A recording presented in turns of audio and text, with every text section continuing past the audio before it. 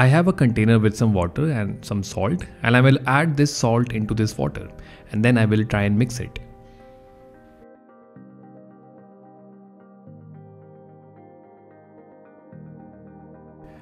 Okay, the salt has dissolved now. Now the question is, can I separate this salt from the water? Is there a method that can separate the water from the salt? Well, we just saw vaporization, right, in one of the other videos.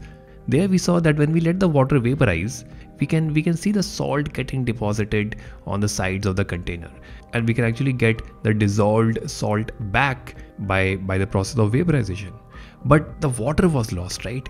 And let's say that I want to get the water out from this dissolved mixture of salt and water. I do not want the salt. Now I am interested in the water. How can I get that? Turns out there is a method, and that method is called distillation. To carry out distillation, we have this bigger container of water with salt dissolved in it. We will keep this on the top and switch on the flame and wait for the mixture to start vaporizing. Well, it has started vaporizing. Then we can have a smaller container and a steel plate as well. So I've placed the smaller container over here, and I bring the steel plate on top of the bigger container.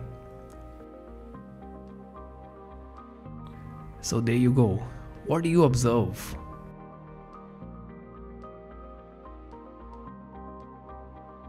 Well, we do observe these tiny droplets, right? Where did they come from? Look at them. Look at them falling into the smaller container. So let's try and understand what's happening over here. Well, there are two things happening over here. There is vaporization and there is also condensation. You have water vaporizing from the bigger container, and when those water vapors strike the cool steel plate, they condense, they change back to liquid, they change back to water, and you see that collecting in a smaller container over here. And turns out salt is still in the bigger container. Salt has not vaporized, right? It's only the water that is vaporizing. Water starts vaporizing at a much lower temperature than salt. So salt remains in the bigger container and water is vaporizing, then water condenses, and that condensed water starts falling into the smaller container. So turns out we have separated water from salt. This right over here, this water is pure water. It has no salt dissolved in it. And this process is called distillation.